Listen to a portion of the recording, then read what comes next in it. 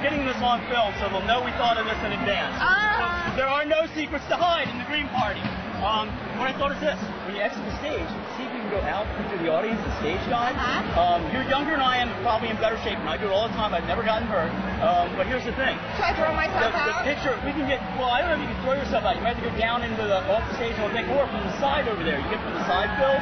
Okay. But if we can get a picture of you crowd surfing, that would be fantastic. I can't throw myself out? If you throw yourself out, I don't think you can make it over. That's a long distance. I don't think I can make it. Oh, it is? Yeah, it's like 10 feet. Yeah, I don't think they do it that far. You got some. But there are sides of it, and we get a picture of that, and we always say support. Thank you for supporting our show.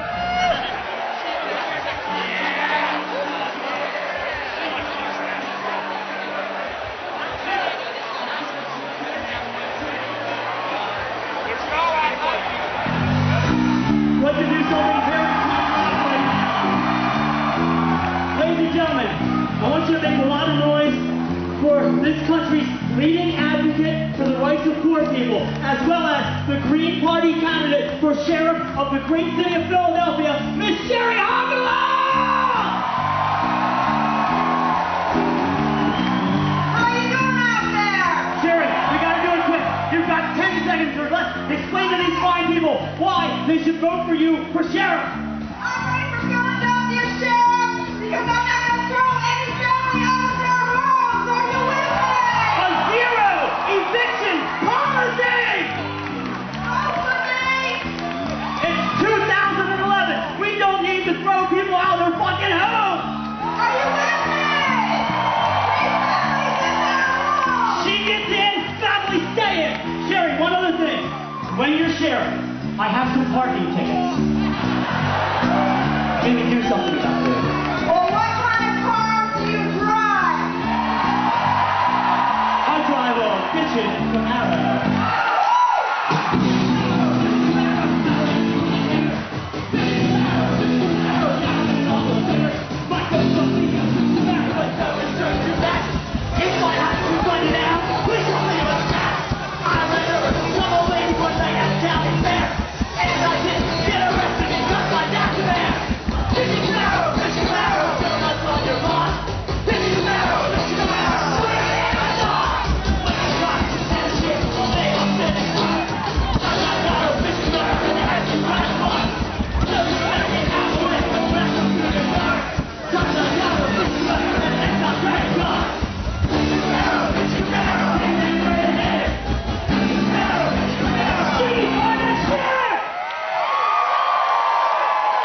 We brought Cheri out tonight, and she said, I have a zero eviction policy, and the crowd went wild and clapped for it. So you got to be hopeful. The idea of zero eviction, well, there's nowhere to, basically compromise with bank stuff. But no, there is. There's no room for compromise if you're just going to let people be evicted. There's none whatsoever. When there's a zero eviction, now the banks have to work with the people. And I'm saying when you can just chuck people out of their homes, I mean, I cannot believe that in, the United States, after we spent decades and decades working for workers' rights, century really, fighting for things like the weekend, that you can actually take families, kids, and chuck them out on the street. That's absolutely horrible. It's 2011. It's Dickensian to take families and chuck them out on the street. This isn't London in 1811. This is Philadelphia 2011. We put a man on the moon. Okay, keeping a few people in their homes should not be that difficult. If we were hopeful enough to look, 250,000 miles away at a nice bright orb in the sky and go, yeah, I think we can put some dudes up there. What, two will go? Two? Yeah, we'll put two up there for a start. Then we'll maybe throw some more up there. Keeping people in their homes should not be that difficult. Okay, I'm not an expert in real estate, but I don't think there's a command module involved. People have a right to be in their homes. People have, the contract that you make to put a roof over somebody's head is a solemn contract, all right? And that contract should also say, I will do everything I can to keep you in here, because I know you're doing everything you can to pay the rent. Again, I see what these people have, work-wise, okay? They're not vacationing in the Riviera and then coming home and saying, I can't pay the rent. These are people that work every day. Cheri said it since 2011. There should be a better way. I cannot believe that we cannot find some sort of compromise. And I said that is to me, a great cornerstone in her campaign. If that was the only thing, I would vote for her on that alone. If the rest of her campaign, like I said, were all right, we all have to wear clown suits and tinfoil hats, I'd still vote for her just to get that zero eviction. I think that's wonderful, and I think it's a shame that nobody else has come forward with it before. I think until the economy gets back on its feet, I think that is a wonderful thing to do. Cheri was leading marches out in Harrisburg. That's how I first became aware of her.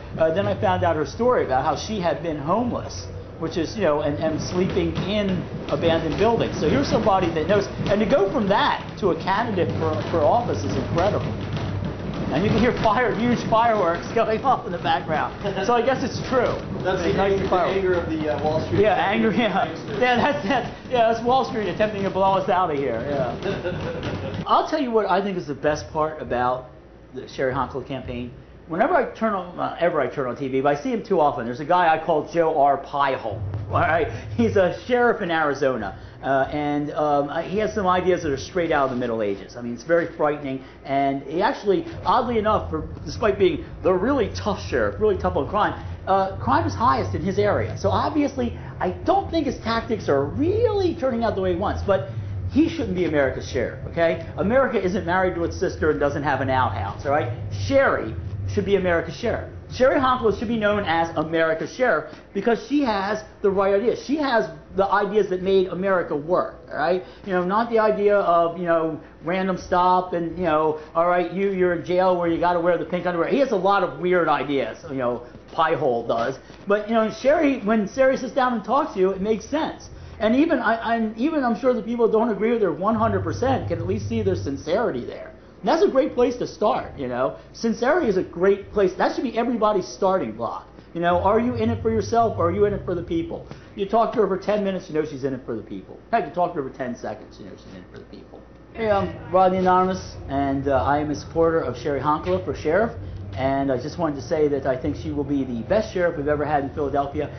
What I need all of you to do is, there's a couple things, right? One, if you got money, and I know everybody's broke, I'm broke, turn my pockets inside out, you won't see any change fall out. But if you do have some cash, please donate it to Cheri's campaign. Hey, if you don't have any cash and you have some free time, and once again, I know that's not a thing a lot of people have these days. If you have some free time, swing on by and volunteer, all right? You'll get it back in feeling good about yourself. And, when she wins and she becomes a thorn in the side of the powers that be, you'll feel good about that too because you took part in that.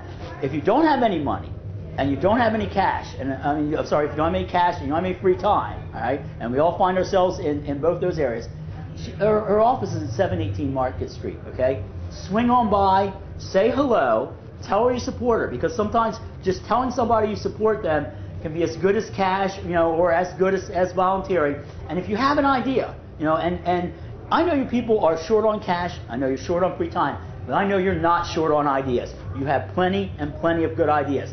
Come on down, share your good ideas with Cheri. She's dying to hear them. I'm dying to hear them. Thank you very much.